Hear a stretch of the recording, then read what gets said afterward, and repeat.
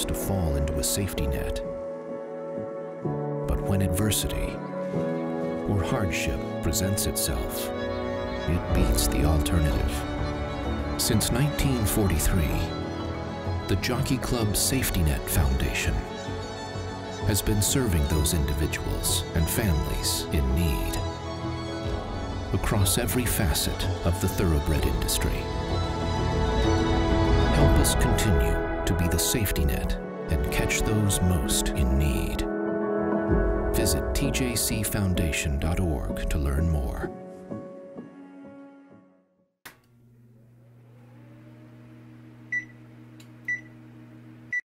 The heart of really what we come to do well is understand our clients. Understanding what the needs of the family are. Help them make some decisions. Preparing the next generation for what's to come. Being on a first-name basis, getting to know their stories. Working through their questions, their concerns, and figuring out the solution that's best. They trust us enough to come in and help them solve that. You really feel at the end of the day when you add value, there's a great sense of accomplishment and reward. Henry David Thoreau once said, "It's not what you look at that matters, it's what you see." In managing wealth, there's an awful lot to look at. Taxes and trusts, family meetings and bonds, and everything in between. It's why we rely on those who know each of these fields so deeply that they can see where others are merely looking, who can focus on what's best for clients over generations. After all, that's what expertise is.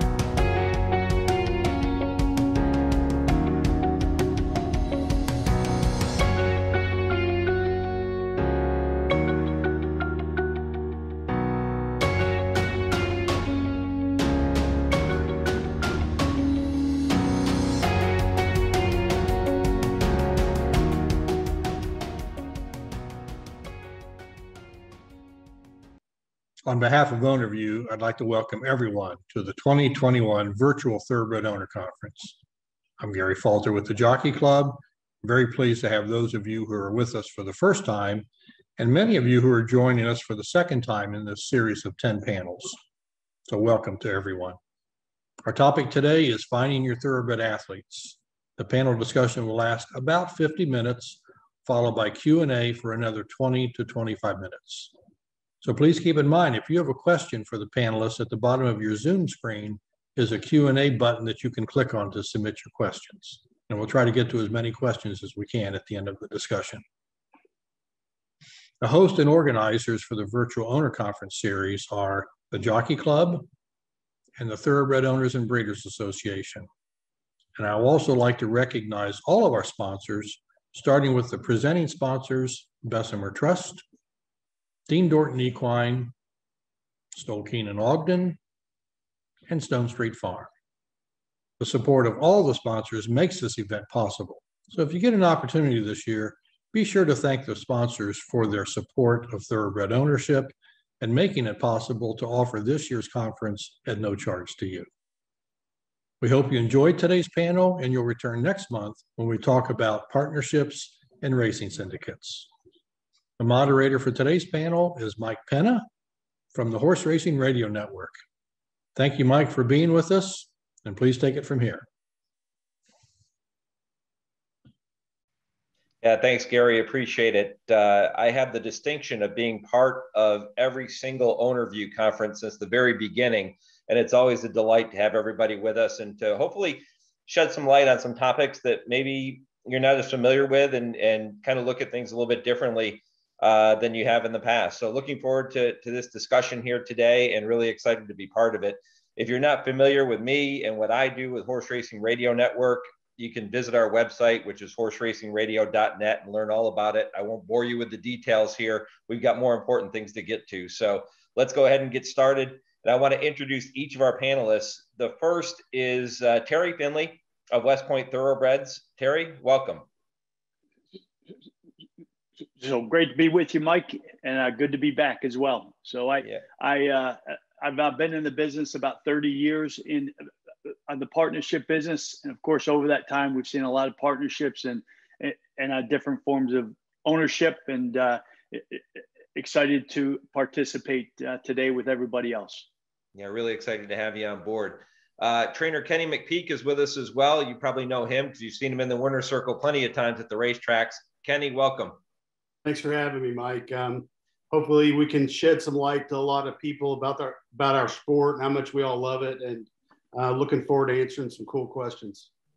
And then we turn our attention to the only lady on our panel today. That is Gail Van Leer. She does a fantastic job on the bloodstock side of things. Gail, welcome to the panel.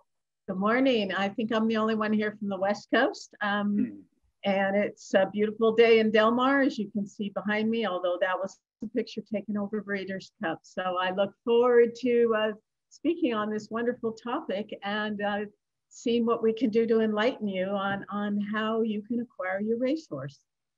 And coming at it from the veterinary side of things is Dr. Jeffrey Burke. Jeff, appreciate it. Oh, thanks a lot for having me. I really appreciate the opportunity.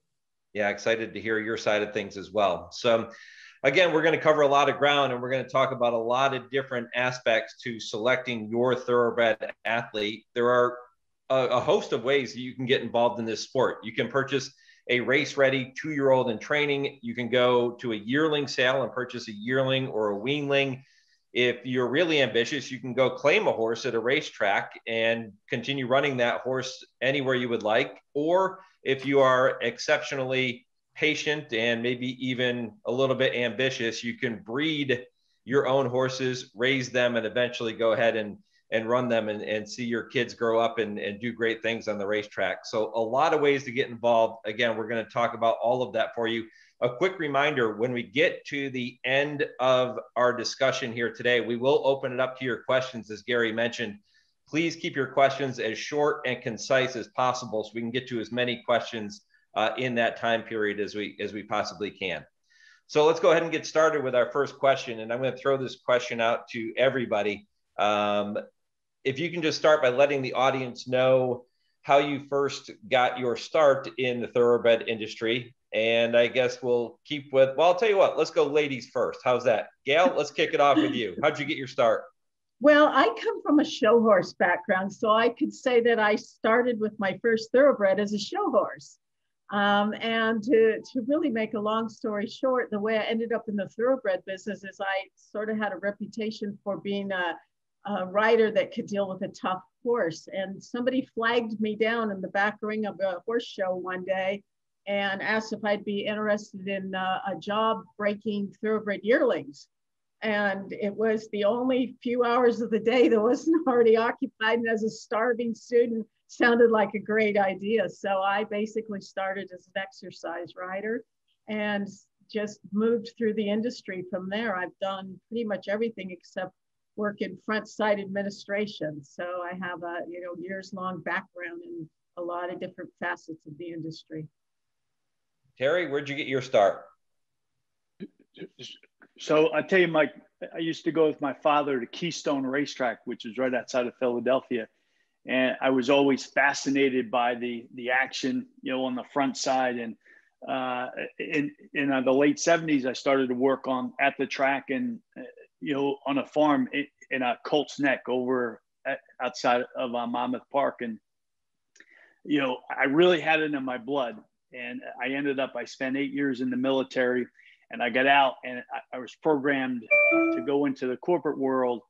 And I just said, I got to give this business a try, as a career. And I think I gave myself 3 or 4 years, and I just started at the bottom and put our first partnership together in 91. And I just started from there. And, so this year we celebrate our 30th year. And, I'd like to think the best is in front of us, but still so excited and unbelievably passionate about the business and about ownership, and certainly about the horse. So, so that's my story in terms of getting started in this great business. Kenny? I'm fortunate to have grown up in Lexington. Went to Keeneland when I was 5 years old with my grandmother. My granddad would take me to the races. I learned how to read a pedigree when I was probably 10 or 11.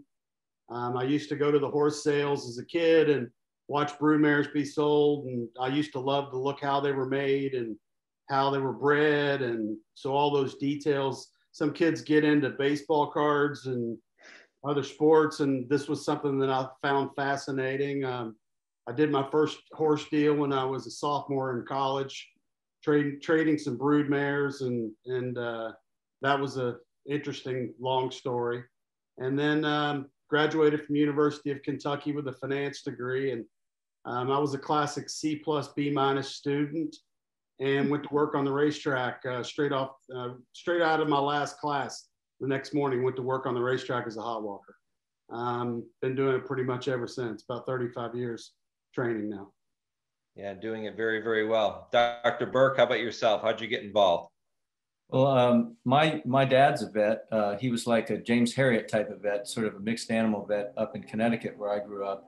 And there's a lot of farm animals up there at that time. And so it was kind of an unconscious decision just to go to get to veterinary school. And I went to vet school at Penn, and there's a racetrack not too far from there called Delaware Park. And so in the summertime, I used to go and walk hots and groom, and I was completely hooked by that time. So as soon as I graduated from veterinary school, I went to the racetrack, actually to Thistledown in Ohio, and worked with a very good veterinarian there, and then went from there. So yeah, I was completely hooked as soon as I got on the track.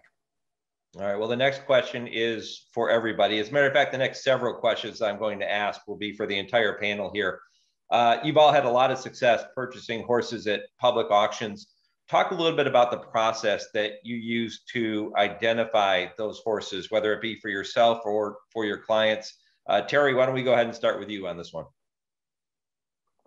So, Mike, we're right in the middle of the 2-year-old sale season. So we've already been to 2, and there's a big one, the biggest one in April, the OBS, and then everybody comes back to Fasig-Tipton the 2 or 3 days after the Preakness. And I just think it's a great way to buy horses. You know, the yearling sales, you know, certainly you don't get a shot to see them with a person on their back, right? But at the 2-year-old sales, you get a shot to see them actually work an eighth or a quarter of a mile. And I think that really gives you an advantage because you're able to see their athleticism on the racetrack. The problem is that, you know, the other people that are in the stands or that are sitting in front of their computers watching the works are basically seeing the same thing.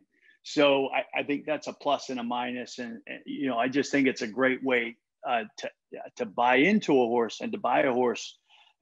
There are a lot of horses that, you know, are bought at the 2-year-old sales that are going to run at Saratoga and at Del Mar, right? So you have action in 2 or 3 months after you buy them. So I think that's a big plus, especially for the people who are fixated by the action part of our business. Kenny, what process do you follow to identify those young horses? So I already mentioned earlier that my background or learning about pedigree when I was young. When I started training, I'm going to tell you, I got a lot of people's rejects. I was training a lot of average to bad horses. We were, you know, I was a learning process because I was young. I was in my 20s. And I had one particular client who had 3 young horses with me, and they were all, let's just say, exceptionally slow. And I told him, I said, look, I can't compete at Keeneland and Churchill with these horses. And he said, well, let's just give them away and let's get some more. And he said, where do we go? And I said, well, why don't you send me to the yearling sale? So a guy named Roy Monroe, which I think you probably, some people here would know Roy's name, gave me a $6,000 budget and said, go to the October yearling sale. So there were about 600 or 700 horses in the auction, and 6,000's kind of going like to a gunfight with a BB gun, right? And what I did is that I took a process of elimination, and I looked at every single horse myself, and then I would call all the way down into horses that I felt like were going to fit my budget. And then I presented the group of horses to Roy, and I said, there's 10 horses on this list. And out of the group, I think there's only 2 that we're going to be able to afford. I said, but there's one in particular that I think we can get our hands on. So long story short, we bought a filly for $8,500. We went over budget. She ended up being first, second, and third in 15 stakes. She was from the first crop of Lord at War. Some of you may know that stallion, an Argentinian horse. And it kickstarted me. And today I do it the same way. I work the sales as a group. I squeeze. I don't discriminate on budget. I discriminate on confirmation. And you try to take the pedigree and you analyze how a horse is made according to how they're bred.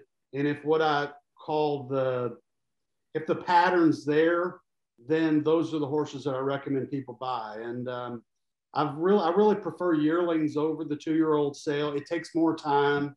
It's a process. It's certainly it tests some owners' patience, but at the same time, I think you get a lot of value there, and it's worked for me for decades. Yeah, what a great story. And it shows too that you don't have to be a millionaire to get involved in the sport and to have success, even at a very high level like that. Great story, Kenny. Dr. Burke, how about you? What processes do you go through when you're selecting the horses?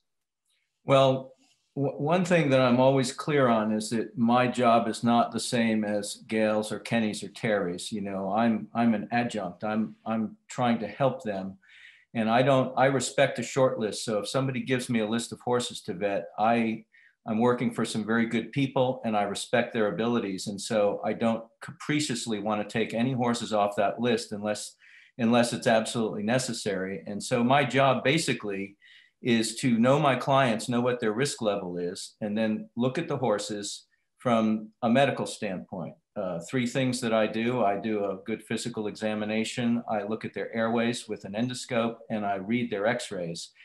And then I assign a level of risk to whatever I see, if there's any abnormalities, whether it's low risk, medium, or high risk. And then we have a full discussion with the client so that they understand exactly what the horse has, and they factor that into all the other important considerations that have already been mentioned by Gail and Terry and Kenny in terms of what their criteria are. But for example, if I want to walk a horse or at a 2-year-old sale jog a horse, I'm not trying to determine whether that horse is an athlete. That's their job. My job is to make sure that it's either not lame and not neurologic.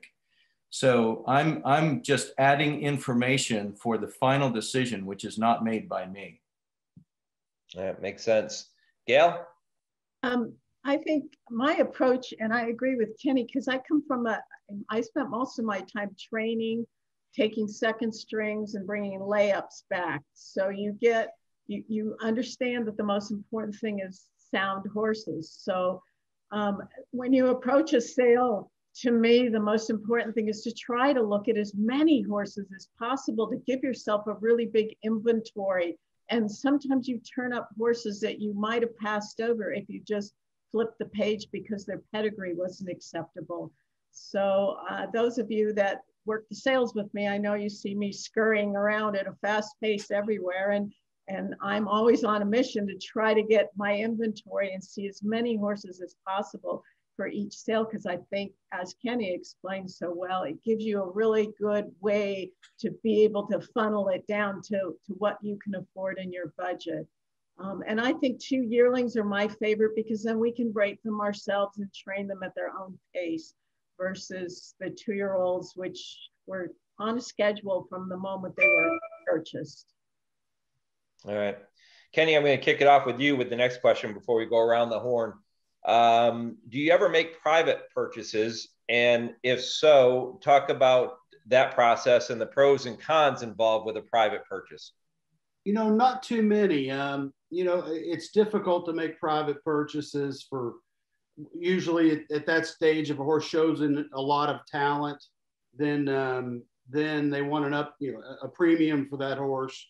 I really like the auctions a lot better. I have done some private purchases in South America, where I believe the market meets when you buy South American horses, especially because today's currency, the dollar's strong internationally, especially in Brazil and Argentina and Chile. What's a lot of money to them might not be a lot of money to us. The problem with those horses is the exportation and it takes some time to acclimatize. So usually that's about a six month plus or minus, usually plus, it takes to bring horses over. So I've really done more private deals in South America than I have in North America. And I probably in some ways spoiled my clients because they expect bargains. I'm better off sticking to the yearlings. And that's worked for me. And in some ways it's killed my career. When you buy horses like Curlin for 57 grand, the next guy calls and says, well, I gave Chad Brown 300, but you can only have 100. and I've had that happen. And I'm like, oh, that's not good. But anyway, you do with what you get. And the private purchases, they're okay, but they're rare for me. Gal, I could see you smiling. So, Kenny, your career is going just fine, by the way. I just want to tell everybody that. Exactly just right. fine. Yeah. Bigger budget sometimes. Gal, I could see you smiling when Kenny was telling that story. How about your insight into making private purchases? Well, I too do not make that many private purchases, but I'm sort of on the other side of things too, because I have owners that I also manage their horses for them once they purchase them. And it's like, if you have an impressive maiden winner, I can just hold my phone out and wait for it to ring, because somebody's going to be calling me and they're going to offer a whole lot of money for that horse. So if you don't get your notice of, I want to buy that horse in within 5 minutes after it crosses the wire, sometimes the deal's already done. So I myself don't spend a lot of time chasing it, because that's sort of a full-time job for people that want to just sit with 5 TV screens in front of them and watch all the races every day and have their phone on auto dial to certain trainers or owners. So sometimes the horses will trade between my own clients for various reasons, but mostly it's at the auctions. I feel you're getting a better deal when you're competing against other people, where it's maybe more of a fair price. Terry? So, we've really started to pick up the pace of our private purchases. And I think one of the reasons is that the paradigm of the purchasers and of the whole private market has really changed, especially in the last, 8 or 10 years. And that paradigm shift is the fact that people that are in a position to buy in the horses are looking to buy a majority stake in a lot of cases. And so people who finally get a good horse and they finally get a horse that's on the verge of being a national and like a top level horse, they don't want to give the horse up. But the thing is, we find a lot of them want to take some money off the table to get ready to go to the 2-year-old sales or to the yearling sales, or to just be able to put a chunk of money in their bank account to say, I made a profit. So I think that's really helped people that are looking to buy, because we are looking in a lot of those cases with those top horses to buy a leg or a third, and to not have our silks on the horse. So the owner or the ownership group, they're comfortable that their situation is not really going to change a whole lot. And I think that paradigm is going to continue, right? Because there's a lot of interplay between top groups and individuals at the sales, or in the sales and at the sales. And the thing is, we've seen that carry over to the private the private purchases in the private market. And I think that's going to continue because everybody sees, you'd much rather have a third of a really, really good horse than like 100% of an average horse. Yeah, makes sense. Doc, I know you already referenced the fact that you typically serve as more of an adjunct in these purchasing processes. So we have plenty of questions planned for you specifically here in just a few minutes. So if you don't mind, I'm going to stick with Terry and Kenny and Gail for the next couple of questions. There's a thought process in thoroughbred racing that says if you purchase enough really expensive horses, you're going to have a couple that turn out to be high quality runners. Give an example of the other side. And Gail, we'll start with you here. Have you purchased a horse, I'm sure you probably have, that you didn't purchase for a lot of money that turned out to be really, really good? I think, and this horse goes a ways back, it's a horse called Runaway Dancer. He was a horse that was a private purchase between clients for $50,000. And I continued to manage him once he moved to my other client. And he was this great turf marathoner. He ended up winning, he won, like $839,000. And he had a season. And as long as you took good care of him, he could come back every year and basically run in the same races over and over again. And I think that's really important for owners to realize too. When you get a good horse, there's only 1 or 2% of them out there. So protect them and treat them well, and they'll reward you back. He stayed in training until his 8-year-old year, and the clients had so much fun with him. And he's a hunter jumper now. So that's one of my favorite stories of just a horse I didn't spend a lot of money for. Probably the one that was the best value overall was Hysterical Lady, which I bought with Jerry Hollendorfer. She cost $125,000, which isn't cheap, but the fact that she earned over $2 million and then sold for $3 million as a broodmare prospect, she turned out to be quite the bargain for $125,000. Yeah, I would say so. Spectacular stories. Terry, how about you? So, Mike, I think back to Awesome Gem. So we went out to the Barrett sale in 2005, and just like Gail, we paid $150,000 for him, which isn't a paltry sum, but I would imagine there was probably about 20 horses that cost more than him that year. And we didn't get him to the races until the end of the summer of his 3-year-old year at Del Mar, and everybody thought he'd be a pretty solid horse, and he just blossomed. And he was third in the classic as a 4-year-old at Monmouth Park, and he ran until his 9-year-old year, and he ended up making about 60,000 shy of $3 million. And he kept us in the game for a long time. So I definitely agree with Gail. When you get those good ones and you take care of them, they pay you back in spades, because every 4, 5, or 6 weeks you have a shot to run in a graded stake, around the country. So I love that time, and every time I think back to Awesome Gem, I get a big old smile on my face. I could listen to these stories all day long. Kenny, what do you got? Least expensive horse? Yeah. I got a pretty good list. Sahana Run, I gave 20 grand for. Well, Swiss Skydiver, everybody knows, 35,000. Take Charge Lady, she was 175, and that was a lot for me back then. But what she's done is amazing. Dream Empress, I think I bought five Alcibiades winners. I bought all at auction. She's a Double Do was a nice filly. She was, Rosalind, she was 70. It's not what you pay. One of the best horses that I ever trained that we lost to fractured cannonbone was 10 City. 10 City was a complete freak of nature. I bought Einstein for 45,000 in Brazil. So I love doing that. I think that's a bigger challenge.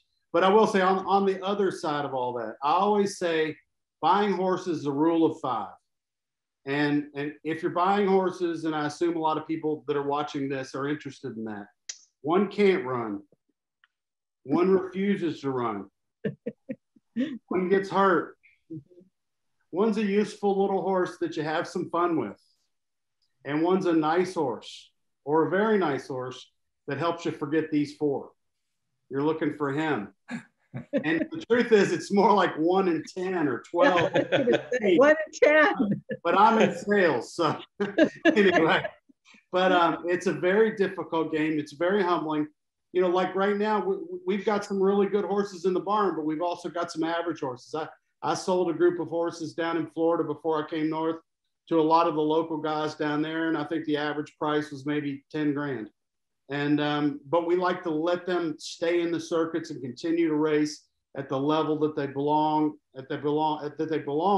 And for every Swiss Skydiver and Simply Ravishing, and there's a list of horses that don't make the headlines, but they're also, we like to buy horses that are good, solid runners that win at different levels and that people continue to have fun with, even if they're not grade 1 winners.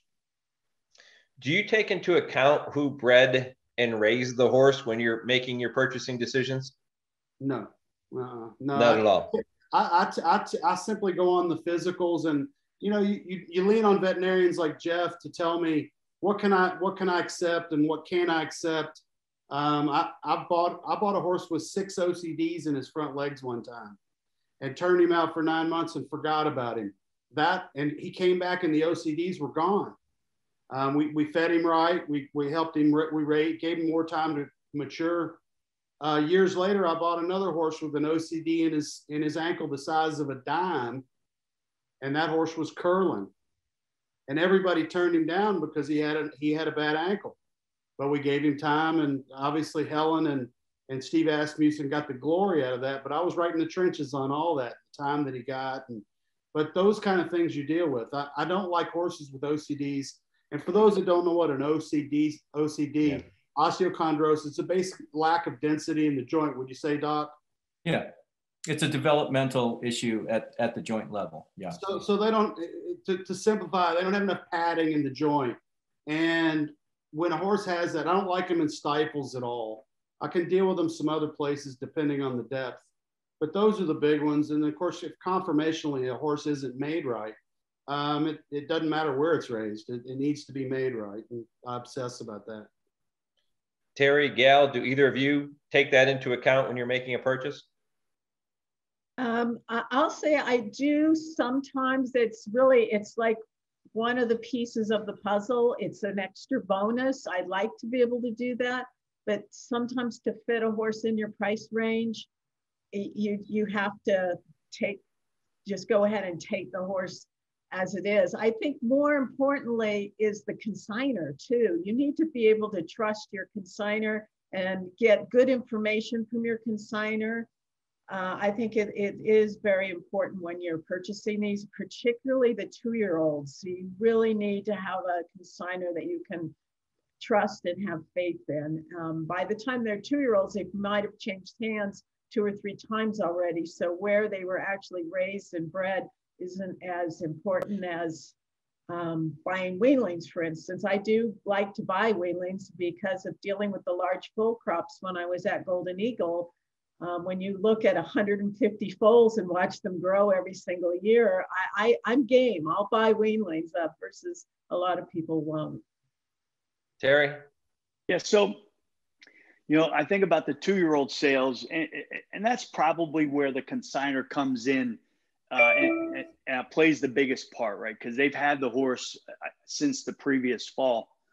And so what we'll do is we'll ask the same questions at a different points of the week leading up to the sales. And the best answers are the same answers, right? Because sometimes you don't necessarily get the same answer because somebody's talking to a bunch of different prospective buyer. But I think it is important, obviously the sellers and the consigners are trying to get the most money for their horses on the day that they go through the ring, right? The really good people are the ones that are able to balance, right? Getting the maximum price, but also leaving something on the bone, as we say, so that the buyer and the end user can go to the racetrack and have an inherent chance to be successful. So when you've identified people who you'll have that balance and are taking care of both sides of that equation, right? They're the people that you want to focus on and that you want to buy a good portion of your horses from. Terry, I'm going to stick with you for this next question. We'll kick it off with you, then we'll hear from Kenny and from Gail. There are so many tools available to buyers when they're trying to select a horse. You've got the sale catalog, number one. You've got the Blood Horse Auction Edge. From Equine Line, you have the sales catalog app as well. What tools do each of you use? And again, starting with Terry, what tools do you use when you're selecting a horse? Yeah, well, the Auction Edge that is, as you mentioned, Mike, put out by the Blood Horse, is a very, very good tool to get a baseline of where you're at. You know, you think about the pedigree page. The pedigree page is you know, really a selling tool. So out of the three entities that we're dealing with the sales company, we're dealing with the consignor and the owner, and we're dealing with the prospective buyer. So think about that. That catalog page really is serving the purpose of the first two. And the third, you know, the pedigree page is not against us, but when you bring in the buyer's guide, you really get a good sense and a good framework of the quality of the pedigree. And I think we have a picture or a slide of the buyer's guide, or if not, we will today. So that's a pedigree page from a catalog. But when you buy the buyer's guide, right, you have a chance to look at the two things in particular that we look for is that the price of the progeny of the mare and the prices that they've garnered at other sales in the past. And so that's very important, right? You might see a stakes winner on the page, but the stakes winner is up at Thistle Downs. I think back to Jeff Starting, or some other minor track where you're really looking for top quality. And so I'd much rather have like a good allowance race or you know, like a winner at Saratoga as opposed to a stakes winner up at Thistle. And so that's one thing. And the other thing that I think has really been advantageous are the sheet numbers and the Jerry Brown numbers of you know, the mare. Like, you know, I think about the dam of Authentic, right? She was trained by Billy Mott, and she was a rocket ship. I remember her first race. I said, that's a 2-year-old filly really destined to do something. And she got hurt, but she had a huge sheet number. I'm just sorry that I missed her at the yearling sales, and that crew that put together a lot of money, what they paid $460 for them. But they're the kind of edges that I think a tool like the buyer guides affords us as end users at the sales. Gail, are there certain tools that you use? Well, a moment ago, the catalog app came up on the screen. I stopped using the paper catalogs in 2012 and have never looked back. The Jockey Club has done a great job with this catalog app.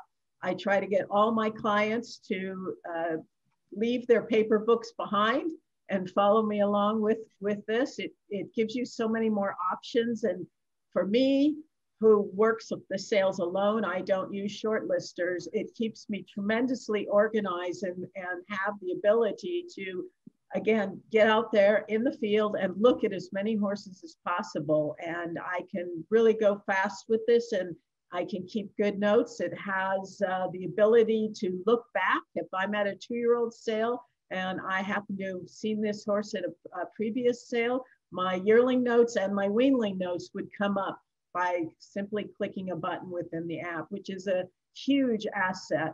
I also use the buyer's guide, like Terry said. It's an invaluable source of information. The Equine Line produce record subscription, again, it's updated practically when the horses cross the finish line, is a great asset. And the Global Stallions as well is hugely helpful. And for me, all of those I can have on my iPad, and I do not have to carry any paper books around with me. So those are the tools that I use.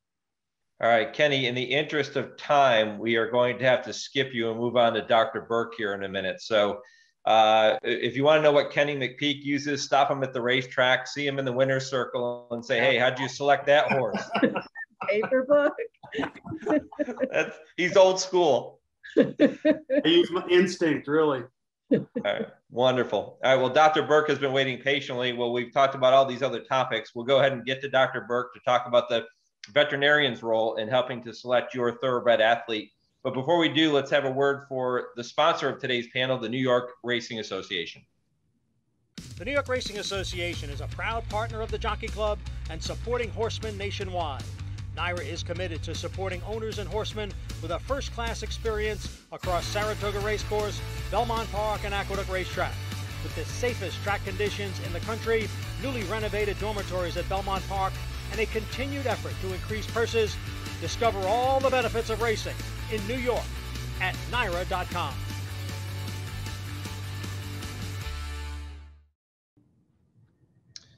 All right, Doc, let's go ahead and get started. Okay. You have been so patient sitting through all of the other questions. So explain the role of a veterinarian and the purpose of what is known as a repository.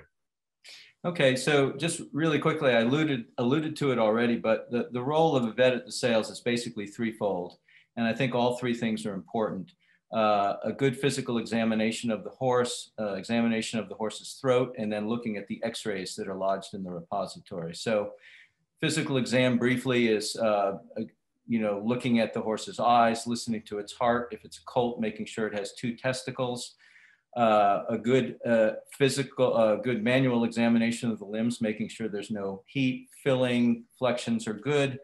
We usually palpate the belly for a scar in case the horse has had colic surgery. And when I walk or trot the horse, it's to see whether they're lame or potentially neurologic, which there's always 1 or 2 that go undetected. Also, we look for behavioral issues. I know that a lot of the people in the audience may not be familiar with it, but little things like if a horse has a mirror in its stall, or if there's a groom holding the horse constantly because if they let it go, they can't catch it. Just how the horse is acting, because of course, Terry, Gail, and Kenny know this better than anybody, but there's a great mental and component that goes along with a good horse, and you really love it. And realizing that horses come into sale, it's a foreign environment. They don't all handle it the same. Some of them haven't been handled or treated well, or handled well, I should say. So just trying to pay attention to the individual, and then if there is a throat video that's of acceptable quality in the repository, we'll look at that. Otherwise, I will scope the horse myself while I'm with it, and we'll have a couple of examples of what I'm looking at on the throat on video here in a minute. And then going into the repository, looking at the joints of the horse. So basically, there's 36 prescribed views of each horse's joints, including the front and hind fetlocks, knees, stifles, and hocks. And so we review those. And I'm basically recording what I would say either an abnormality or something unusual, and then trying to assign a level of risk to it. Horses have things, and as Gail pointed out, so importantly, there's just not, when you're looking at trying to find the best horses, they're in the minority. And so you can't discount a horse for a veterinary issue unless you've factored it in and it becomes a high risk issue. Other than that, I think that the people that are good at buying horses and finding the athletes are the ones that understand that they have to live with some veterinary findings. And when you factor it into the whole, which they do, they look at the pedigree, they look at the individual, how that horse moves, et cetera, it's a piece of the puzzle. And so everything that I do is just one piece of a very large puzzle. So I try not to overemphasize veterinary findings, and I have different clients with different purposes. So some people are buying to resell. They maybe have to be a little pickier in terms of what they can accept. Other people are buying to race, and they have a very good risk tolerance. Those are the people that can really, handle a lot and have a better chance of buying a good horse.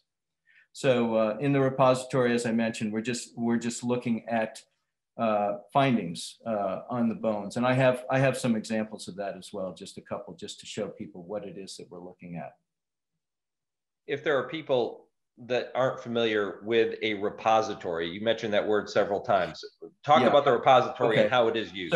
So what that is, basically, every sales company now has a room where they have a bunch of viewing screens for veterinarians to look at x-rays. And so the consigner, their responsibility is to bring the x-rays or to send them electronically to the server at the sales company. So all of those images are lodged in the server.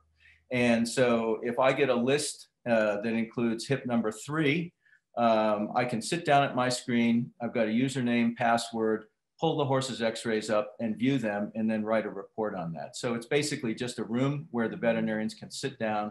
We can actually view the x-rays remotely. So I might be sitting up at midnight in my hotel room at a sale reading x-rays. So the repository is no longer just a room. It's an online thing that we can access with our own computers.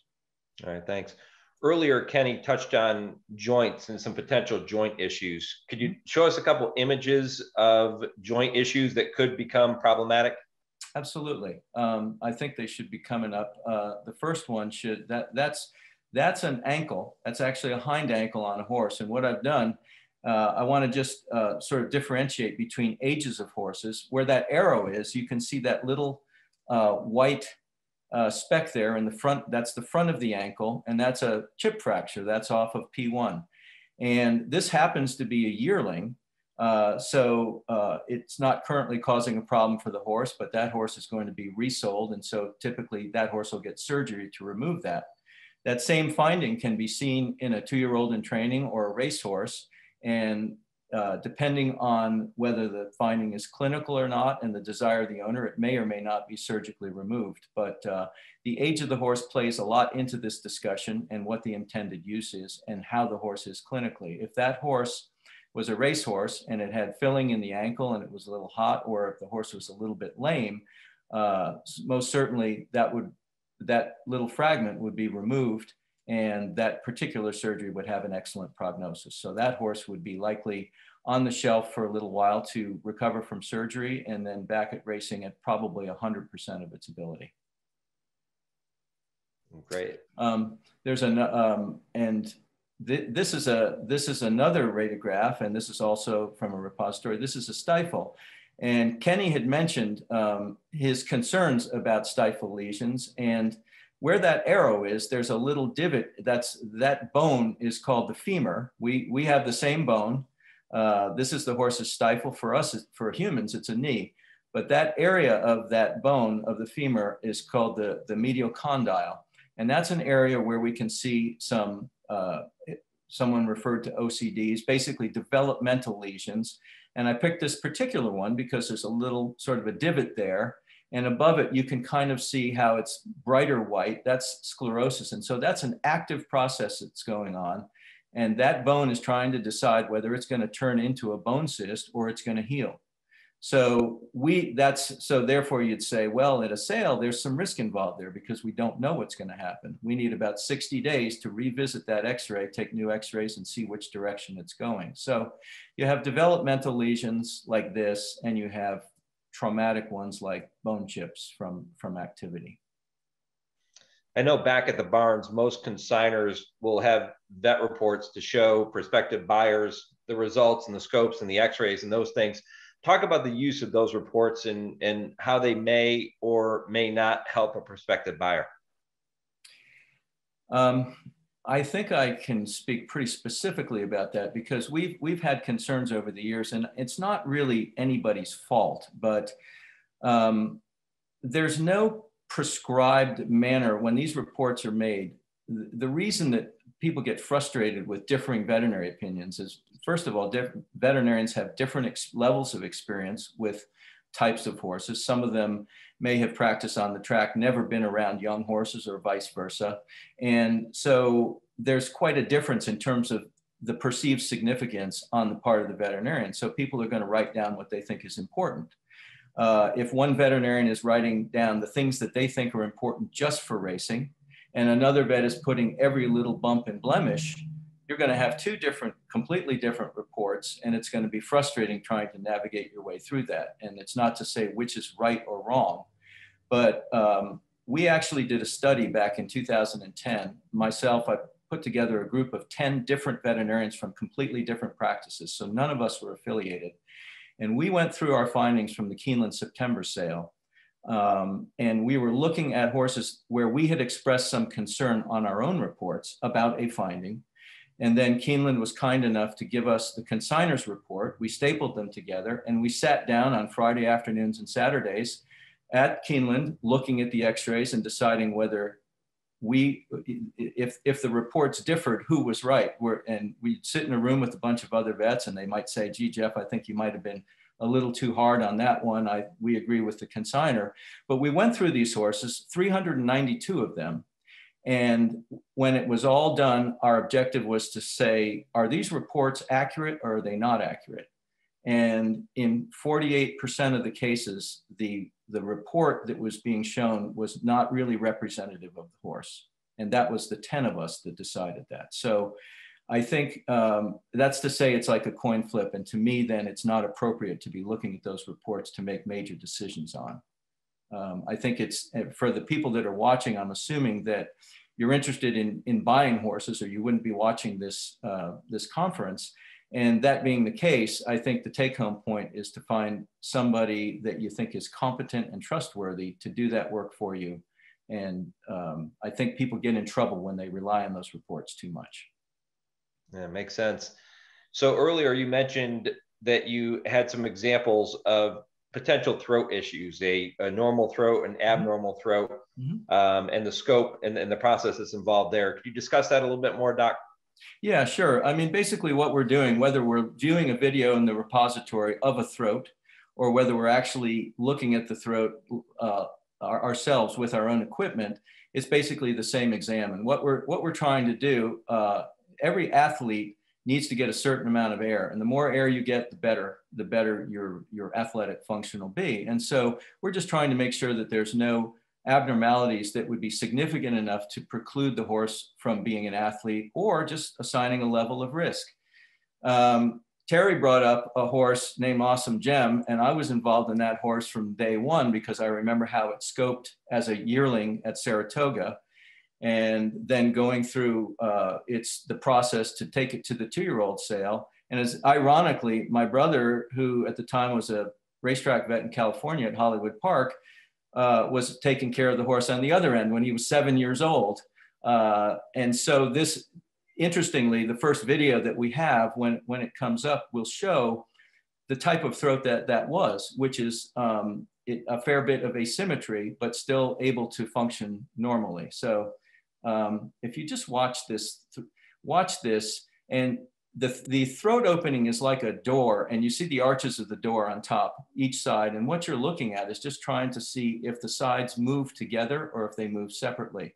Ideally, they like to be very symmetric, but you can see on your right where the arrow is, that horse is right there. He's able to open fully and hold, which makes it a normal throat. But when the horse is functioning, you could see that there's some difference between how the one side works versus the other. That's what we're looking at. And we have a grading system for that. So this would be a 2B throat, meaning it's moderately asymmetric, but fully abducts and holds. So that's a normal throat, but that's just to give you a taste of what it is that we're trying to look at when we look at the throats. All right. There's another video coming up. And again, it's just to kind of give you a taste of what it looks like in there when we're scoping the horse. And you'll see when this video comes up that there's a slipper-like structure at the bottom of the screen. And what that is, that's an epiglottis that's been entrapped. In other words, there's a piece of tissue like a slipper that has slipped around that normal epiglottis structure at the bottom. And that horse would potentially require surgery to relieve that. It's probably the only throat surgery that has an excellent prognosis. And actually, this is the very thing that Omaha Beach had, was an entrapped epiglottis, because I know everybody will probably know that horse. So that's just to give you an example of the types of things that we're looking for when we're scoping horses. All right, awful lot to it. Thanks, Doc. Appreciate that. I'm going to go back to the entire panel here for one more question. In just a few minutes, we'll open it up to questions and answers from our audience. So we'll take those. And again, if you could please keep them as short and concise as possible. We'll try to get to as many as we can as time allows. Many owners, and we haven't touched on this a lot throughout the panel discussion, many owners will tend to opt to breed their own horses as opposed to going and buying them at a yearling sale or a 2-year-old in training sale.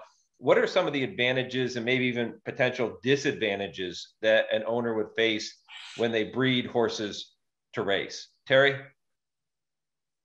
Well, I think one of the biggest things is that you have a lot longer time to dream and to dream that one or the group of horses is going to turn out to be the kind of horse or the kind of group that you think they are. Obviously, you take what God gives you after they hit the ground, and right. So that is, in and of itself, there's a risk assigned to that. But the other thing is that you're able to put them into your own program, right? So they're not going to be in 3 or 4 different sets of hands before they actually get to the racetrack. And I think that's a distinct advantage in the right program, the ability to control the environment and the training and the people who are involved with the horse that you bred. So I would think they would be the biggest aspects and the biggest advantages to breeding your own horses. Gail, Kenny, what would you like to add to those comments? You know, people that breed horses should be given a medal in this sport. I mean, when a grade one winner comes out, you should actually send a check to the guy that bred that or the people that bred that horse. It's an amazingly difficult side of it. There's a huge amount of just positive feeling when you do breed a great horse, a Kentucky Derby winner or a Breeders' Cup winner. What people don't realize is the math. So if you own a broodmare, around 60% of the time you're going to get a live racing foal. And then when you're buying yearlings, you know what you're looking at. When you're buying 2-year-olds, you obviously get plenty of time to analyze that horse. When you're breeding horses, when that foal drops, you get what you get, and then you have to go through another year, 2 years, if you're going to race that horse yourself, 3 before you get the results. So people that breed and race horses are amazing people, and the time and energy that they put into that is it's not properly rewarded sometimes, but it is very difficult. And I've always told my clients, look, if you're going to breed horses, breed out of a grade 1, grade 2, grade 3 stakes mare. Don't breed the average mare that couldn't make the races, a mare that couldn't win. Stick to quality, quality, quality. And if you look at the evolution of the thoroughbred, if you analyze the history of the thoroughbred, it really is the most analyzed animal in the history of mankind, because kings and queens have been doing this for 400 years and maybe a lot of centuries even before that. So that particular angle it's for me, it's amazingly difficult. Gail? Oh, you're on mute. You're muted. You probably want to unmute your mic there. Okay, I agree with what both Terry and Kenny said, and I have a lot of breeder clients, and so I work with them. And it's just this morning I had a phone call. I lost a foal, and it's very, very difficult. But I'll emphasize what Kenny said. Make sure you're going to do this. Quality mares are the key. You must have a quality mare. Just because you raced the filly and she got hurt, now what do I do with her? Oh, let's breed her. No, don't do that. All right, Gail, let's stay with you for this one final question. And again, we'll open it up to questions from our audience right after this. Gail, talk about the importance of aftercare. That's a term we hear thrown around a lot in our sport these days. Talk about aftercare and what you're doing to support aftercare. Well, as I said, I came from a background where I was already doing aftercare. And so I feel that it's really critically important. I am on the board of the Tranquility Farm, which was one of the original aftercare organizations founded by Gary Bazance, who is past president of the Toba Group and also very successful owner. So I continue and some of this is person by person and horse by horse. I support our local out here in California. I'm the proverbial volunteer, anything that they need for the horse retirement programs in California, I'm always helping out. I personally try to find homes for any horses that my clients need to move on. And I love going to horse shows and seeing them perform. So I think everybody has to do even one horse at a time, whatever we can do. But getting them out into the show horse industry is really, really important. Kenny? I have a 20-year-old daughter who's a 3-day eventer, and she has a lot of friends. And it's not unusual for us to take colts or even fillies off the racetrack. We'll turn them out on my farm in Lexington, and we wait. And let's see, we have girls come by and say, okay, there's 5 out back. Go check them out and pick one out. And they've had a blast with these horses, to retool them, retrain them. There's a notion that thoroughbreds are too high strung to have, I guess you could say, be riding horses. I don't believe that at all. I think most thoroughbreds are easy to be around for the most part. And you'll get a rare exception, but these kids, they take them. We also try to make sure that horses that aren't racing at a high level, we give them an opportunity to race at 2nd, 3rd level circuits, what I'd call a B, C, D circuit. It doesn't matter to me if they race them in Ohio or West Virginia or Indiana, as long as the horse gets a chance to win some races. And that goes back to the breeder, because the breeder wants to see the horse that they produced to win and to earn and be a respectable runner. Gary? Yeah. So I'll tell you, Mike, there are a lot of things that I'm really proud of the business and of the industry and that I'm a part of. I think the one thing I'm most proud of is the progress that we've made as an industry in the last 10 years, taking care of our retired racehorses. And I think back the first meeting of the creation of the Thoroughbred Aftercare Alliance, which now is really the bellwether, to take care and to authenticate all the different places around the country that are doing their part to take care of our retired racehorses. And I think it just comes down to accountability. We're demanding that owners are accountable to their horses and the ones that have provided such entertainment and thrills on the racetrack, right? We are all accountable to those horses after they're done and they're finished in their careers. And I agree with Kenny. I think people in the horse world outside of the thoroughbred business are really starting to see the value and the adaptability of the thoroughbred racehorse. And I think it's a success story that's going to continue to grow and grow and grow. And I'm just proud as hell of the industry overall, about the way we take care of our horses after they finish. Yeah, well said. Doc, anything to add?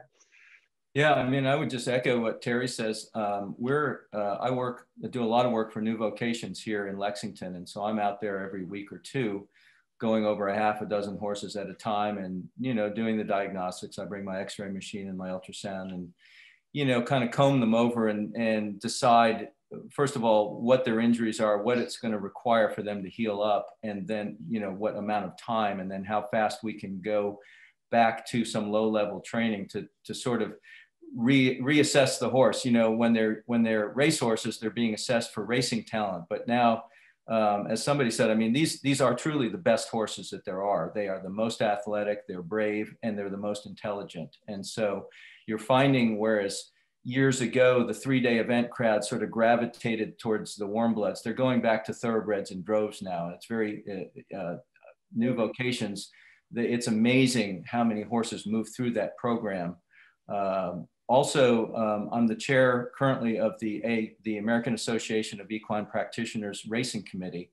And we have a big initiative going on right now, stressing the importance of this and trying to get equine vets around the country to get more involved with some of these aftercare facilities that Terry referred to under the umbrella of Thoroughbred Aftercare Alliance. There are many, many facilities around the country. So we're really seeing not just the importance of that and owner awareness about the stewardship of these horses so that they're not useless by the time that they are done racing. So yeah, I think it's about one of the things that we, meaning all of us on this screen, are involved in that you can be the most proud of.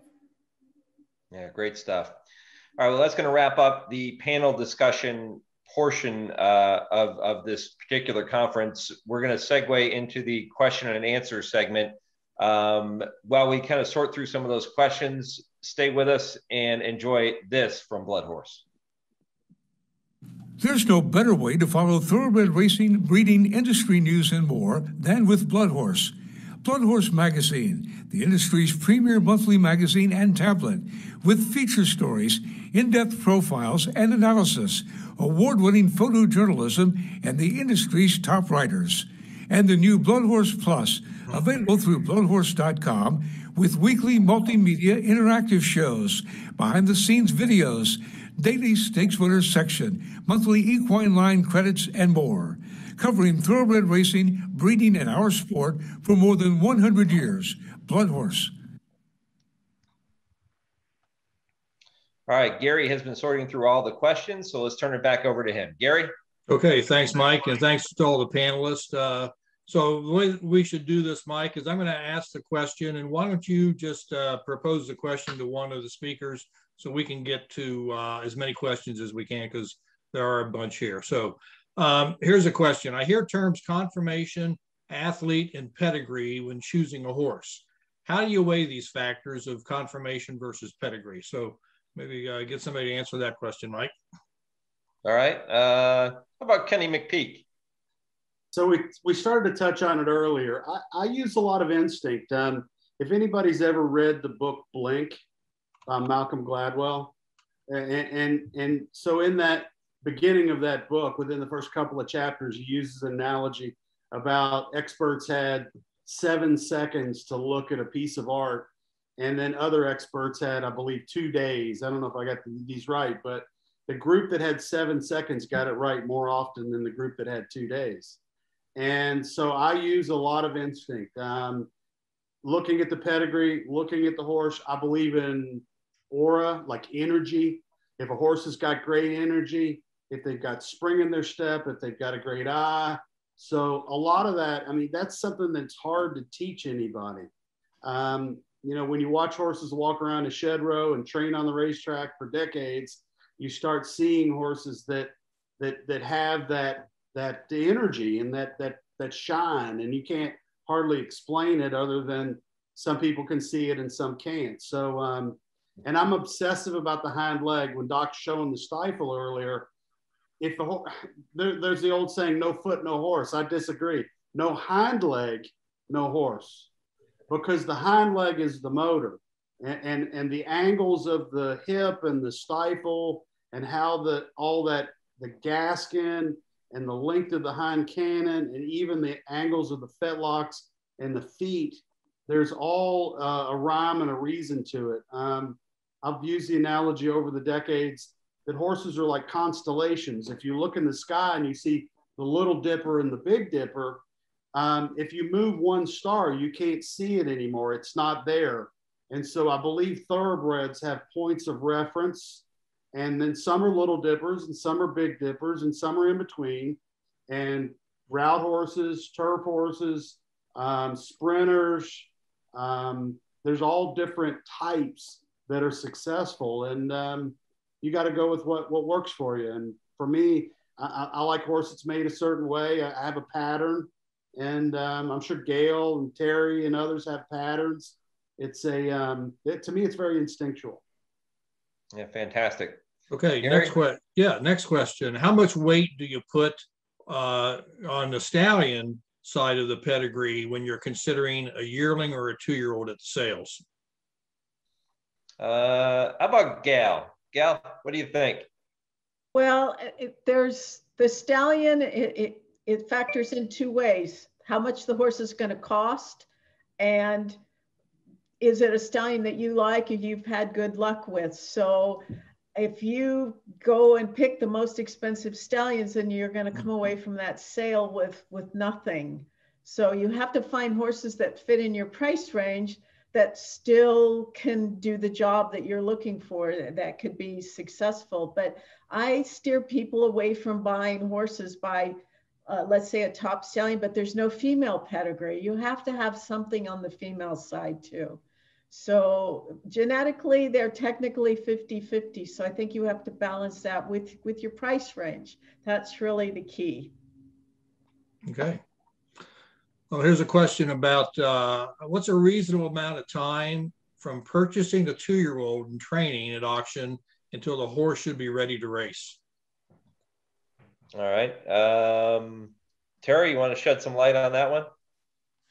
Well, I think it goes without saying, right? It depends on the horse and the program that they've come out of. The vast majority of people that are spending big dollars at the 2-year-old sales are really looking at their 3-year-old year.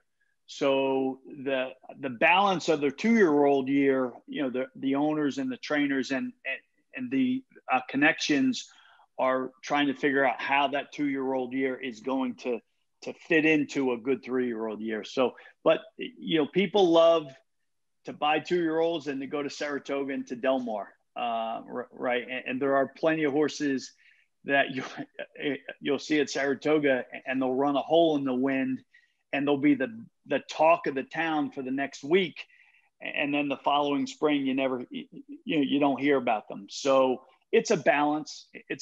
And it really depends on the horse and your intentions as an operation and as a business.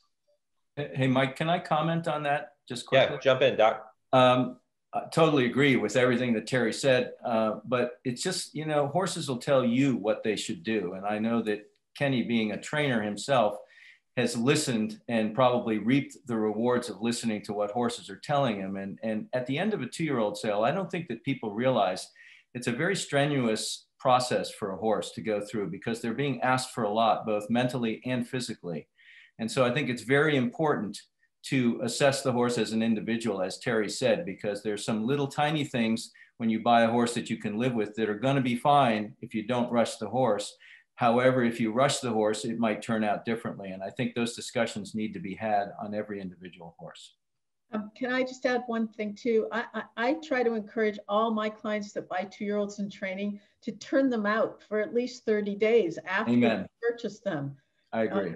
And sometimes 60 days. And we've had great luck. We still get them to the races as quickly as the other ones. 2-year-olds are still very young horses, and they're growing and they're maturing. And so for every one that can stand up like iron to whatever's thrown at them, most of them can't.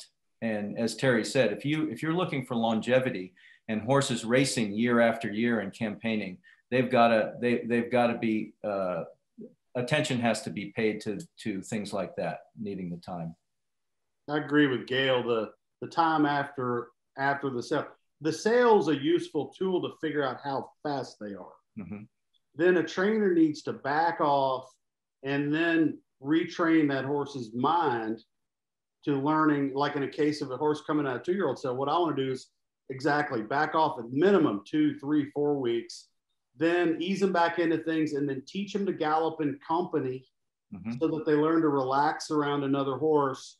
And then I actually will take the 2-year-old sale horses and make them rate off of another horse, because they get a little speed crazy coming out of those auctions sometimes. And if a horse with a bad mind doesn't handle the sale and comes out of the sale nervous, you've got to, it's as much their brain as their body. Absolutely. So I'll jump in on that. When you go to the 2-year-old sales and you have the people who are the sellers who are go, go, go, and you see a well pedigreed horse and a horse you think could be a 3-year-old, and the consignor, as you're going up to try to bid on the horse, and the consignor says, you know, I got a gate card for this horse, I would take him to Keeneland and run him 4.5. And you're like, I can't believe you just said that. I can't believe, you know, and the whole dynamic in your mind changes. So, you know, you're dealing with a different mindset, especially with the 2-year-old sellers and their outlook on success at the racetrack and early success, you know, versus long-term success. Well, Terry, you mentioned your challenges also with an owner. When you, as an owner, when you spend a lot of money and the concept is, oh, we're taking this horse to Saratoga to run, maybe yes and maybe no. And that's the problem, is that horse that's intended to go to Saratoga may not be able to be ready for Saratoga. Yeah, well, Doc, expectations are certainly, they play a big part in that. And I found that partners that own a small piece of a horse, you can manage that dynamic a lot better. I give it to trainers. You know, they have to be pulling their hair out. Take a look at Kenny.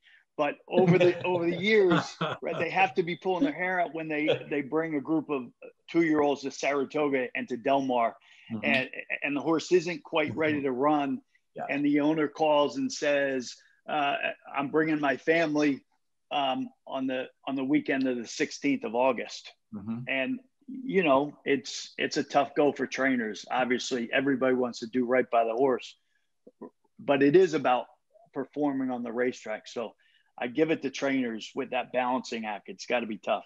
Yeah. Okay, Mike, this is Gary. Let me jump in here. We're going to continue on here for a little while longer. For anyone in the audience that needs to jump off, we are recording all of this, and we'll make this all available to you in a day or so.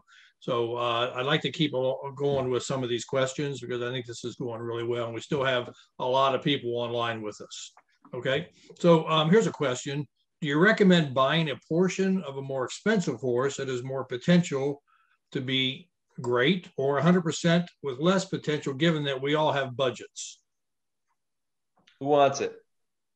Oh, I'll take that. I always tell people, don't put all your eggs in one basket in that sense, because we know the odds. We already talked about that, 10-1. So if you have friends, you have a group of friends that you can go and buy 5 horses together instead of you putting all the money in one horse. You guys will have a lot of fun, and you'll probably have a lot more success. Okay. I have a lot of partners. We diversify the risk. I have people that take 5-20% shares. We don't like to do less than 20, but sometimes we do.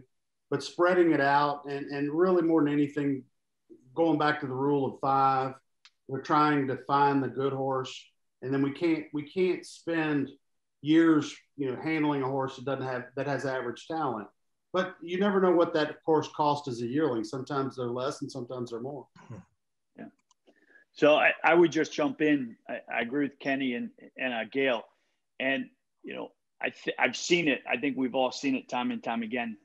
The worst thing and the worst situation that you could be in is in a bad partnership with a group of people that own a good horse.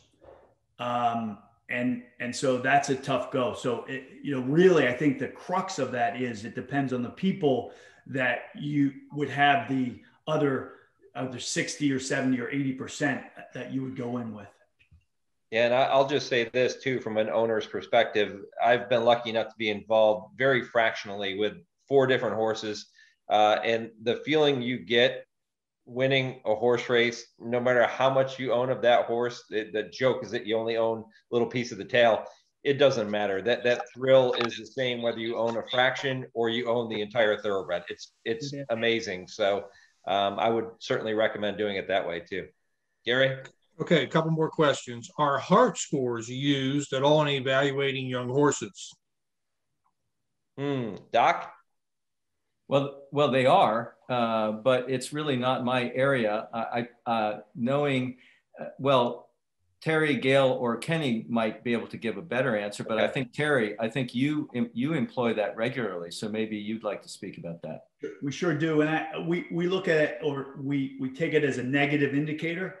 So the vast majority of horses at sales, right, they have a heart that's passable.